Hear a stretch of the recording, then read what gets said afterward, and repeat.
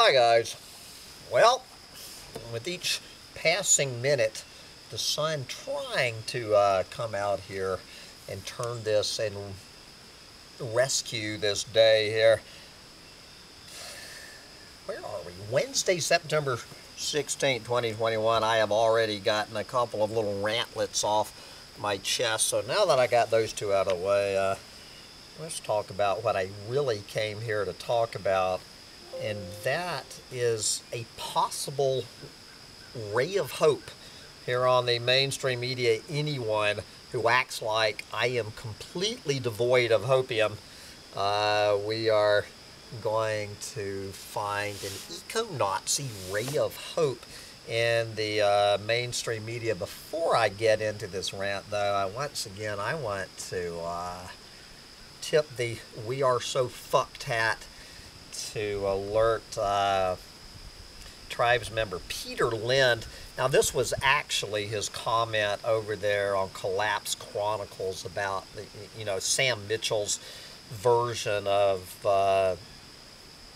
commentary on that dolphin slaughter over there. But this is certainly an excellent preface to this rant that I'm getting ready to do about a ray of hope. Okay, take it away, Peter Lind, to open up today's rant.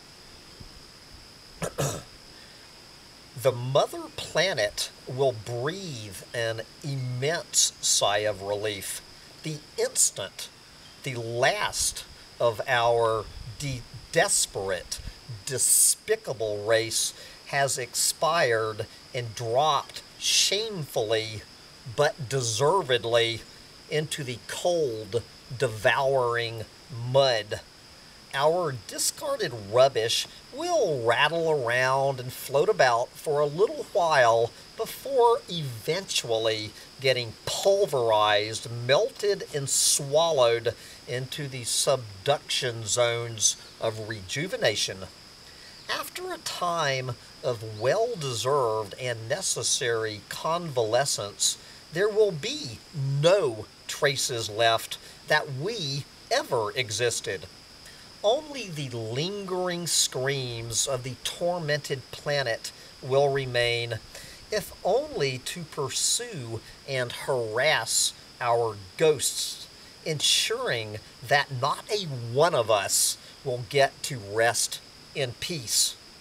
We, as a despotic and despoiling species, deserve nothing less than an eternity of suffering and damnation.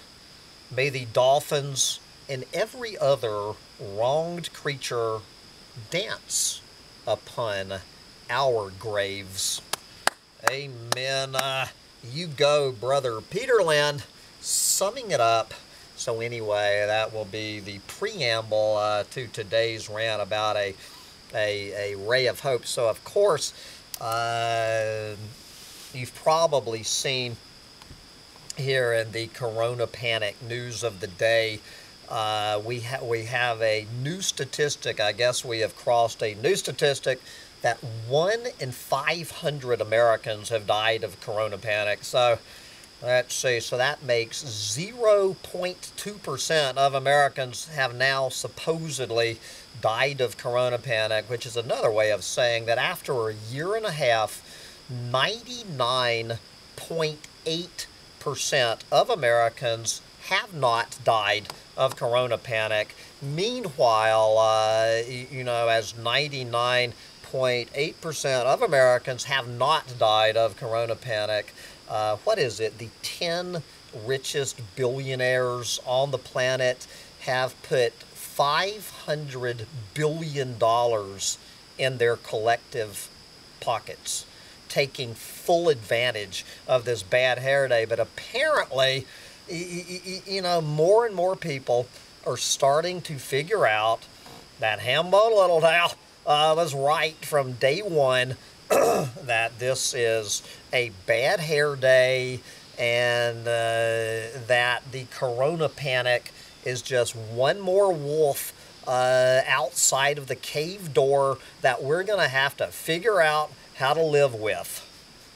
And I'm not even going to start breaking down the percentages and the stats on the 0.2% of Americans who have died of this. It's a bunch of old, fat, sick people make up 99% of these figures.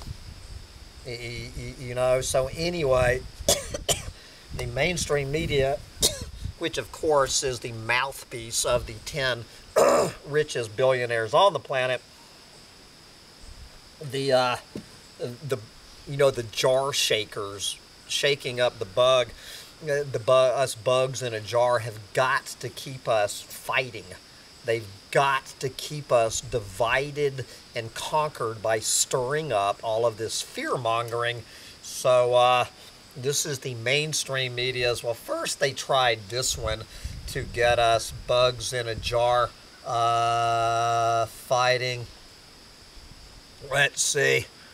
From the fear-mongering. All right. Health officials, raise the alarm. Raise the alarm about a mosquito-borne virus causing paralysis, meningitis, and death in at least 6 states. Dun, dun, dun, dun. At least 6 states have reported deaths due to West Nile virus, a mosquito-borne illness that can cause paralysis and swelling of the brain. Arizona, Arkansas, California, Idaho, New Jersey, and the great state of Texas have each reported 1 or 2 deaths associated with West Nile virus this year, comprising 9 deaths total through September 7th, according to the CDC. 9 people. Yes. All but 7 continental U.S. states have reported some form of West Nile virus activity, which could mean infection in mosquitoes, animals, or humans. Yes. 29 states have seen confirmed or probable human cases with symptoms. Yes. Anyway, guys, 9 people. So 9 people out of 334 million. Now, I have to admit, I actually know somebody who died of this. Died of West Nile. Well, it's my buddy's father died of West Nile virus a couple years ago at the age of 94. 94. Russell's daddy was taken down by West Nile virus. Aged 94. I don't know how many of the 9 people who have died of West Nile virus in a country of 330 million people were 94 or not, but my guess is probably all of them. But anyway, so no hope there. You know, I got a little bit of hope, hopium, you know, from that headline. But obviously, no hope for the eco-Nazi with the corona panic statistics or the West Nile, but anybody acting like we have no hopium. All right, finally, this is from Good Morning, and it is a good morning. Here, every minute this morning is more and more beautiful as we get to Hallelujah. Experts say the Nipah, Nipah, experts say Nipah virus has potential to be another, well, I would say a real pandemic with a higher death toll. With a higher death toll than 0.2%. All right, let's get this Save the Planet virus in action. Can the Nipah virus wipe out the single biggest virus on the planet known as humans? All right.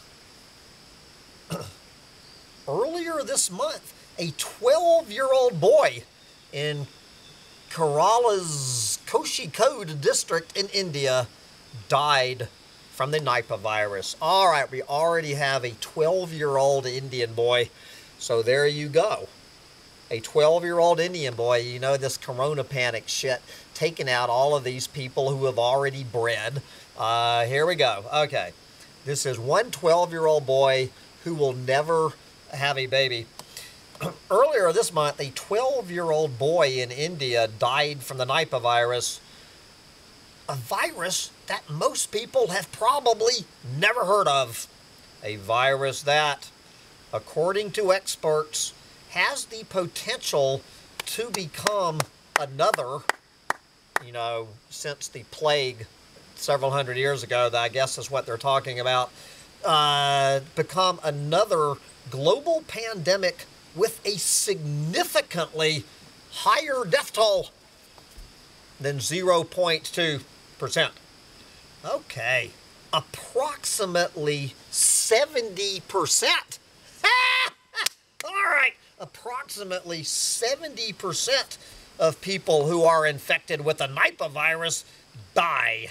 All right, says Dr. Stephen Luby, a professor of infectious diseases at Stanford University. Yes, when the virus first appeared in Malaysia in 1999, it killed more than 100 of the approximately 300 people that had been infected. That doesn't sound like 70% to me. That sounds like 30%. But at least 30%, even 30%, is what, 500, how many more times more hopium, and 30% than with corona panic.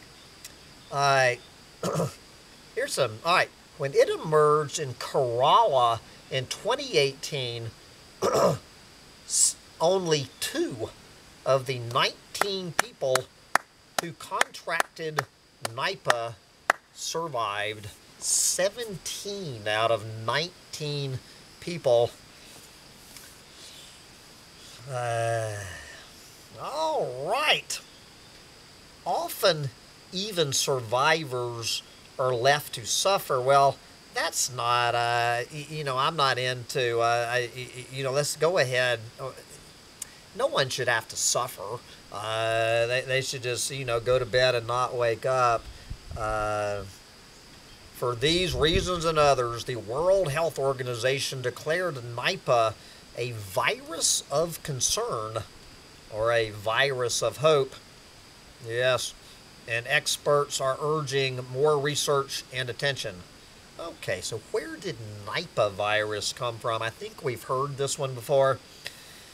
Similar to the corona panic, Nipah is a zoonotic virus, which means it can spread between animals and people.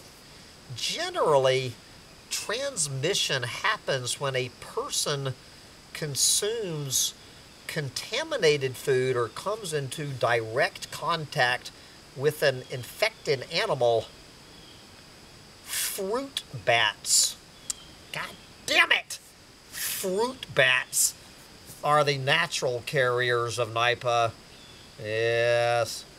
Once Nipah spreads from an animal to a person, that person can go on to infect other humans. So what we need to do is we need more fruit bats. We need to spread fruit bats around the planet. Though it's still uncertain, experts believe contaminated food caused this current outbreak. One plausible theory is that those who have been infected ate food contaminated with bat saliva or bat shit. There you go. Ate food contaminated with bat saliva or bat shit. This is a real bat shit virus here. Yes. All right. Man, you know, they keep going back and forth. They give us some hope, and then they take it away, and then they give us some. So, you know, I was getting all excited, then God damn it, Nipah is not easily transmissible. Shit. ...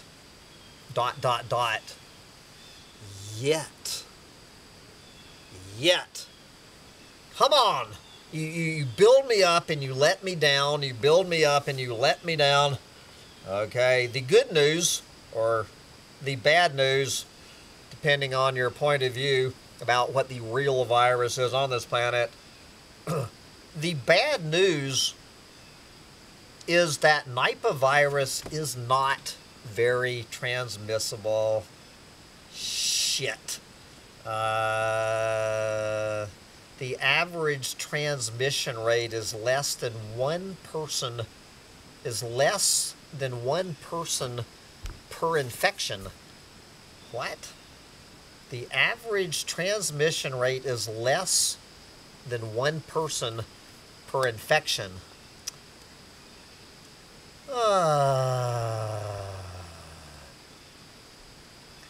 However, that bad news only might be temporary. See, here they're getting my hopes up again. Luby noted that, quote, each time a person is infected, the virus is in an environment that selects for human adaptation and transmissibility. All right. The good news is that a new strain that is more efficiently transmitted person to person could generate a devastating outbreak. I mean, you know, devastating if you're a human eating bat shit. Yes. All right. More good. Okay, there is more good news. Fortunately, we don't yet have a cure or a vaccine for the Nipah virus. Yes. And then they let us down again and say they're working on it. God damn it. Already working on a vaccine for Nipah virus. Let's see how long. You heard it first here on Humptytribe.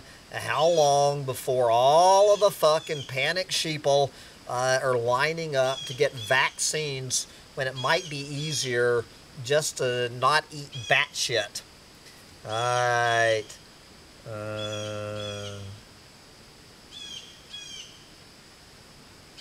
Alright, so it starts out like so many of these others, you don't even know that you're sick, but after a couple of weeks, an infected person can expect sore throat, cough, and respiratory issues. Soon thereafter, their symptoms turn severe. Nipah can cause swelling in the brain cells, which leads to drowsiness, confusion, and potentially coma and death. Yes. Okay, if Nipah goes global, dun, dun, dun, dun. If Nipah goes global, finally, once again, we have a ray of hope. The Nipah virus is seemingly currently under control. God damn it! But experts warn we can't let down our guard. Yes, as long as there's a lot we don't know, the possibility of an epidemic cannot be ruled out. Yes. So what is the CDC telling you to do if you do not want to get the Nipah virus? Prevention is the key. The CDC encourages anyone who lives in an area where Nipah outbreaks have occurred to practice good hand hygiene. Where have we heard this? How about avoid sick bats? There you go. Thank you, CDC. Avoid sick bats and avoid anywhere where bats roost. Okay? Avoid consuming raw date palm syrup. Avoid consuming fruits potentially contaminated by bats. Yes, okay. So what does the World Health Organization, what do they say? How to keep from getting Nipah virus? The World Health Organization urges anyone consuming fruit or fruit products, namely date palm juice, to wash the dates thoroughly and peel the fruit before consuming it. Yes. Also, discard any fruits with signs of bat bites. Yes, if you suspect your fruit has been bitten by a bat. Yes. Right now, Nipah has only been identified in Malaysia, Bangladesh, and India. But as our world shrinks due to international travel and trade, and as climate change forces bats into new habitats, that could change. Once again, getting my hopes up. Okay, you go, international travel and trade and climate change. Yes. Okay. This is Visna Dong. Visna Dong, head of virology at some place in Cambodia. Quote, "We see fruit bats here in Cambodia and in Thailand, in markets, worship areas, schools, and tourist locations like Angkor Wat. There's a big bat roost there. In a normal year, Angkor Wat hosts 2.6 million visitors. That is 2.6 million opportunities for Nipah virus to jump from bats to humans annually in just one location." Hallelujah. Let's all head to Angkor Wat, where we have 2.6 million opportunities to save the planet. From there, it's not hard to imagine just one of those 2.6 million opportunities. You know, I very rarely get to use the word opportunity here at Humptytribe. From there, it's not hard to imagine just fucking one of those 2.6 million opportunities hopping on an international flight and leading to another real global pandemic. One that is a lot deadlier and a lot harder to treat than the corona panic. All right. So do not let it be said that I am bereft of hope. here on Humptytribe, we have 2.6 million opportunities to get this fucking planet-saving show on the road in Angkor Wat. So can we do it? It takes one opportunity for some batshit to get on a plane from Angkor Wat. Anyway, so look how the sun came out. Just reading that story, the sun came out.